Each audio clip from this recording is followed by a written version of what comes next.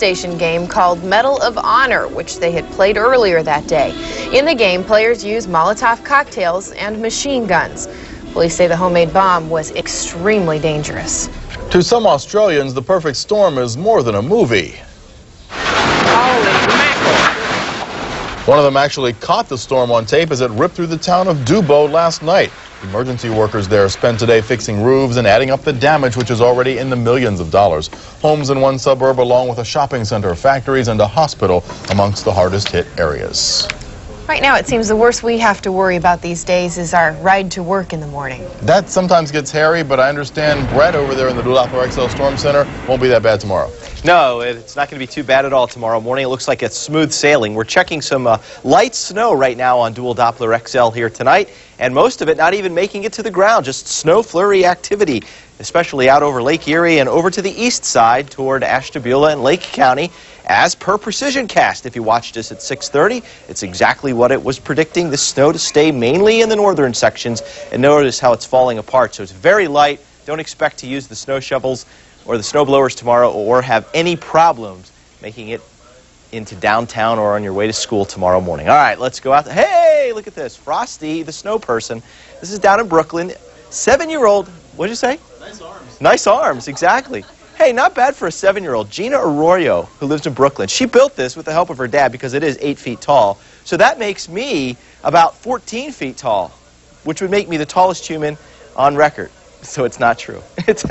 I'm about 5'7", 32 degrees right now outside. Let's go to the WeatherNet location. That's going to be here downtown. We've got a light west wind right now, humidity 71%, and your barometer is slowly rising at this time. All right, check the temps across the lakeshore. They look like this: 34 at Akron, 34 Ravenna, 33 at Elyria, and 32 downtown at the television station. Overnight, we're expecting temps to drop to about 27 degrees with just a few snow flurries, but the morning rush hour again looks nice and dry. Noontime tomorrow, our high temperature 28 degrees with some snow showers. We're having a low pressure system just move across Lake Huron, and it's kind of weakening, but notice Buffalo getting snow 22nd day in a row. That's happening.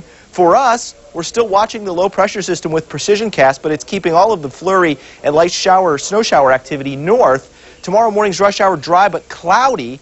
Some breaks in the clouds out to the west. But notice what happens around 10 a.m. tomorrow. The Lake Huron fetch actually kicks in because Lake Erie is about 90 to 95% ice covered. We're actually going to get a strong enough north wind where we could see some snow showers west of downtown. They'll fade in the afternoon, but the fetch will come back in tomorrow evening and into tomorrow night, and it looks like we may get a little heavier band, perhaps Medina County into Summit County. You might be looking at an inch or more in those areas. And thawing out, well, that's what it looks like later on this week. High pressure down over the southeast, but now colder air is going to keep the winds from coming up out of the south and kind of deflect them to the west. So our high temperatures now Thursday into Friday only looking 37 to 43 instead of 43 to 47. Oh darn. It's still warm. It's above freezing. And remember, I'm 14 feet tall. Clouds, sun mix tomorrow, scattered snow showers. Let's say a less than an inch accumulation. And then tomorrow night we'll reevaluate things and give you more details on that. High temperature 28 degrees tomorrow.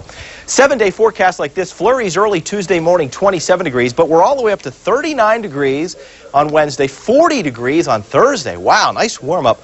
37 with rain snow mix on Friday, rain snow mix again on Saturday, and then all rain likely on Sunday with a high temperature around 42 degrees. Alicia? You are larger than life, Brett. Thank you. Well, people use the internet for all kinds of things: shopping, business, communicating with friends. But some local doctors are using it for something truly unique. Monday on Home Team 19 News at 6, Cynthia Tinsley shows you how experts are going online to treat their patients. But first up, when we come back on Home Team 19 News, is Art Modell's team taking the next step?